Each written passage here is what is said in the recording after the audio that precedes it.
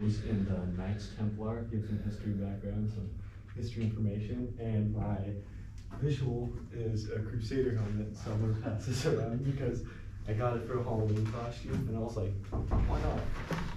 And so, the First Crusade started as a campaign to retake the Holy Land. It was kind of like more of a very powerful leader asking for help from the Pope and saying that it was for religious purposes. But this religious leader kind of just wanted some more power, some more wealth and stuff like that. So he asked the Pope, which was Pope Urban, for support in his military campaign against the Turks. And then the Pope basically grew his own army by saying, oh, if you join my cause and help me in my military campaigns, you're gonna get forgiven for all your sins. So he did that, and then he also said that you're gonna get a better afterlife if you basically help me kill all these other people. So first they were gonna have this campaign where they go through a bunch of Muslim land and just capture a bunch of cities and stuff like that. And so they went up to, they were trying to take Jerusalem and Antioch, and they went through Antioch pretty quick, and by the time they reached Jerusalem, they were kind of gassed out. They had no more motivation, no more energy. They were marching barefoot, so they were kind of just running out of supplies, running out of food, running out of energy. But the Pope kind of rallied all these men by saying, oh, this is for God. You're going to get glory by God himself if you go in and take all this land back from the Muslims. And so they took back Jerusalem, and it was a massacre. It took, I think, a week to capture Jerusalem, and the streets were just covered in blood. They said that the streets were just flowing with blood because they were killing all the people and everything. So all the Jewish people, all the Muslim people, they were all getting killed. And then they were pillaging too. They were taking all their stuff. So it was less of a religious campaign and more of a wealthy campaign to take more back. And then, but after the success of the First Crusade, they needed new Christian states to basically hold the power and maintain all these new Christian establishments. And so that's where they formed 4 new powerful bodies, and one of them was the Knights Templar. And they were basically just tasked with defending Christian Holy Land and Christian Templars who were going on mission trips to basically spread the word of God and things. And so they were very powerful. They gained power very quick because people thought, oh, this was an extremely important military group, and they were necessary for protecting the Christian name and the Christian religion because the Christian pilgrims could not protect themselves, especially on these long routes.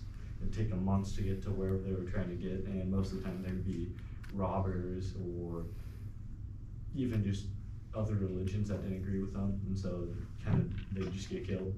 And so that's why the Templars were there.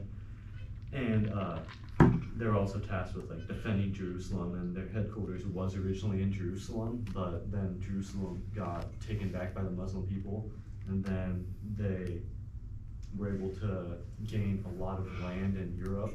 So they gained land throughout Europe, they gained a lot of influence, and they became a pretty important political group too. They were getting involved in politics, and they did start to become corrupt with money and wealth.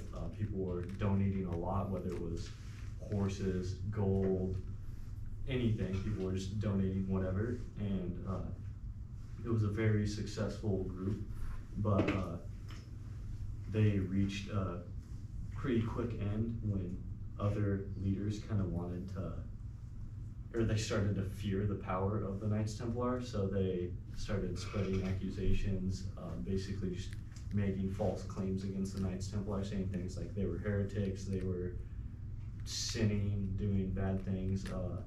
None of it was ever proven either, and eventually it was King Philip IV ordered the arrest of all Templars in 1307, and the Pope didn't really support this either, because this was one of the Pope's basically personal militaries. So this provided a lot of protection for the Pope, gave the Pope a lot of power and things like that.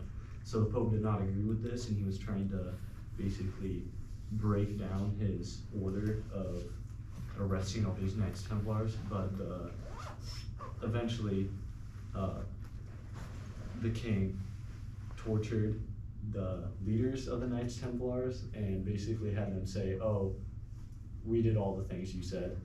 And so they were kind of screwed no matter what. They were just backed into the corner. And then King Philip executed the majority of them, and a lot of them kind of escaped, but the group was just destroyed, and they didn't have much hope.